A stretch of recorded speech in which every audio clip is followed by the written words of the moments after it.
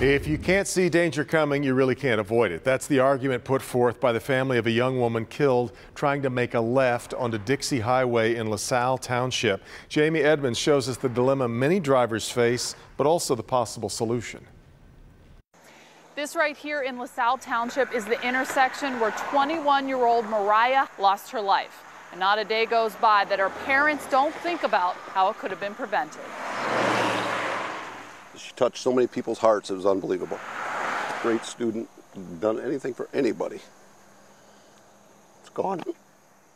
It's still so hard for Ken Heinzerling to talk about the accident that claimed his daughter's life. I mean, she literally couldn't see because of all this. Look how high the abutments are right here. These weeds were much higher.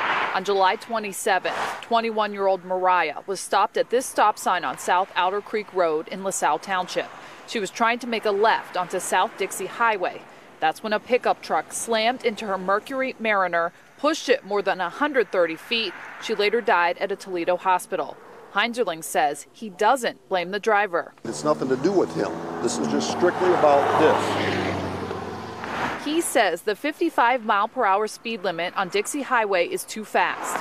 He says the weeds near the road and the bridge signs create a blind spot that makes it almost impossible for drivers on South Outer Creek to see and drivers on Dixie Highway to see them.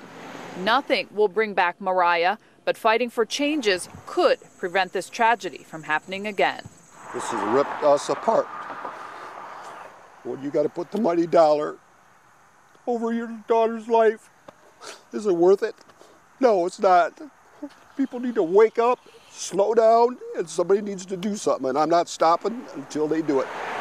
In LaSalle Township, Jamie Edmonds, Local 4. We got in touch with the Michigan Department of Transportation. They are ordering an official signal study for that location. Depending on the data they get back, changes could be made.